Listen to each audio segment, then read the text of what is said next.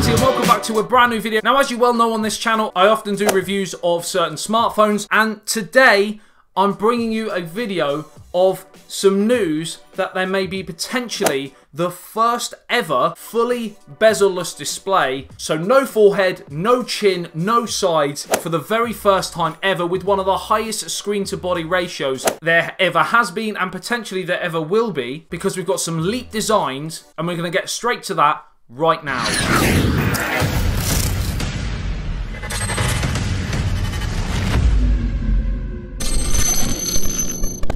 Remember to subscribe to the channel and hit that little notification bell if you're new and want to be notified every time I post a new video. Right, so like I said, welcome back to a brand new video. Right, so a couple of days ago, I did a review on the Doogee Mix 2. I'll leave that linked here if you are interested. It is one of the best budget phones that are around at the moment for many different reasons, but we have some leaked designs from the same company, the same manufacturers, Doogee, that they're in the process potentially of building in 2018, this year, a brand new smartphone which has no bezels anywhere to be seen. It doesn't even have a notch for the camera because of a certain style of technology that they're going to be using potentially, and we're going to look straight at the leaked design and I'm going to be talking you through how I think that they are going to actually get this to work. So let's delve straight into the information that you need. Right, so here we are on Twitter, believe it or not. And we are on the Doogee official Twitter account, and as you can see here, we have a tweet from them on the 12th of December, which was actually indeed my birthday. So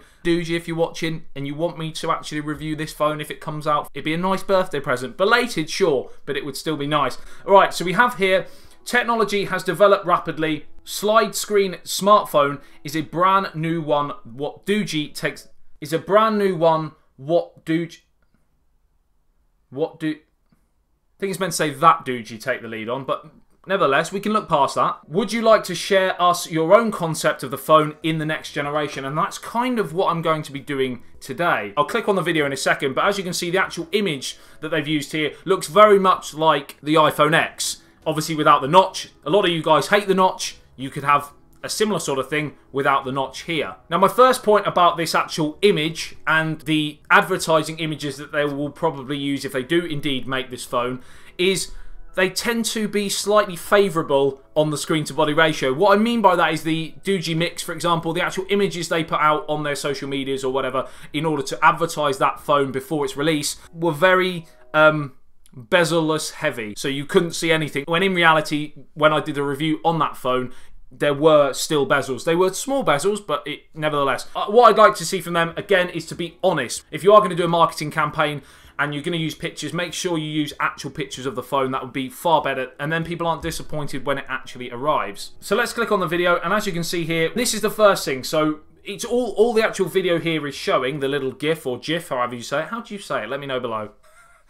As you can see, the actual way they're able to not have a notch, they are able to not have a bezel and still have a working camera, is to use a sliding technology. Now, that would mean, in so many senses, that you have a phone similar to the ZTE Accent M, where we had the flip-out phone. So it was two together and it flipped out and therefore was slightly thicker than a normal phone. It's going to be, instead of flipping out, it's going to be flipping up. But as a result, again, it's going to be slightly thicker than a normal average phone. So there's your first potential problem that you guys might not like. It is going to be thicker. Now, do you think having a slightly thicker phone but no bezels and no notches would be a benefit? Again, let me know below. I personally love the idea of the infinity display.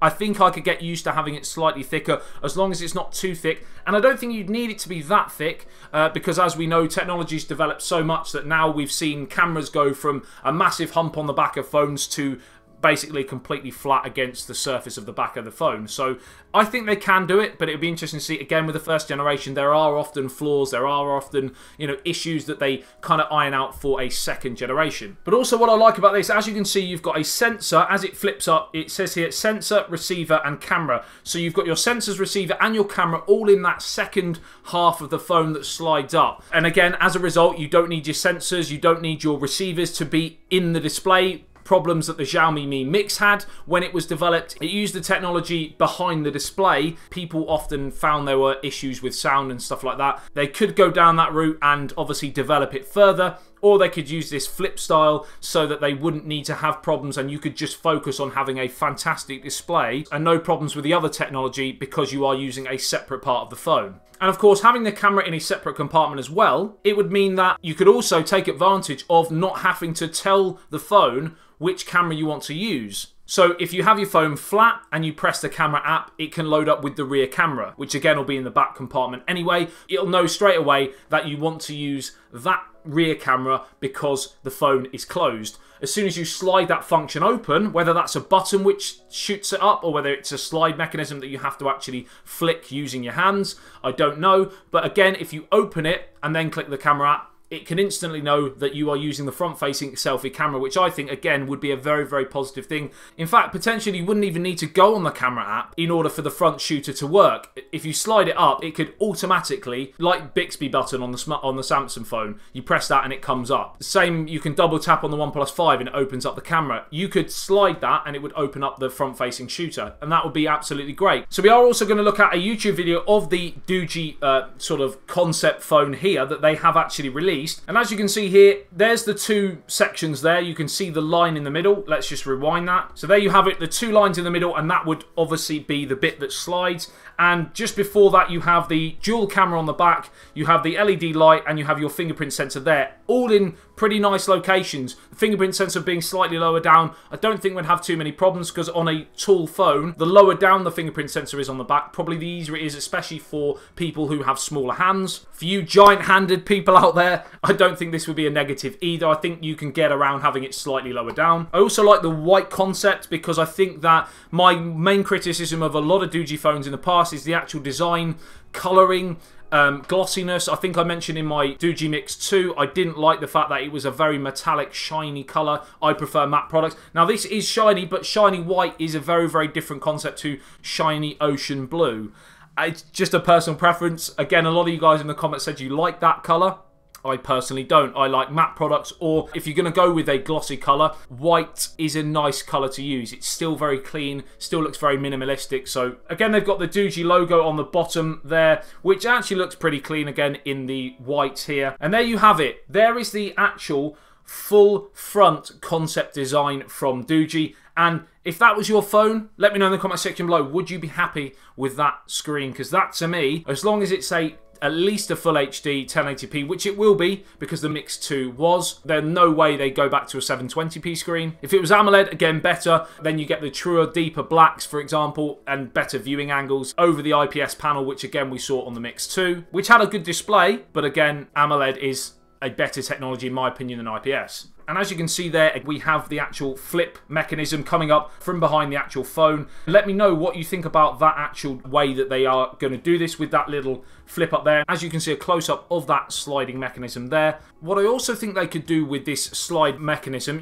I think you could actually slide it both ways as well. And you can actually open something else. If you slide it up, you've got the front-facing camera. If you slide it down, you might have an extra speaker. I don't know, because that would be pretty handy to create a dual speaker aspect. So if you're viewing certain bits of media and you want that extra front-facing speaker boost, you can obviously slide that the other way and that would then pop out. I think personally that would be a really, really handy tool. Whether they have two slide outs is again another thing. You could potentially have the screen as normal and then you can have a little line in the back which means that the two back panels can slide out and then you've got a little indent there, but you've got a screen here, a fully bezel-less screen, and then two little speaker sections come out. You've got your earpiece from the top next to the camera, and you've got a secondary bottom speaker, and then you've got dual front-facing speakers, which again a lot of people rave about with sound quality these days, especially with things like the Razer phone. Two front-facing speakers would be a brilliant thing. And that's pretty much it. That is the concept commercial that they have actually put on YouTube. Go and check it out. I will leave it linked below if you are interested in seeing that full. It's not much more than that. It's about 45 seconds, but again, definitely worth looking at if you are interested in this phone. Right, so that's pretty much it, guys. Let me know in the comment section below whether you think that this is a design that is actually going to work this year, whether it's a bit too early, whether potentially that they might be just sending a little teaser out to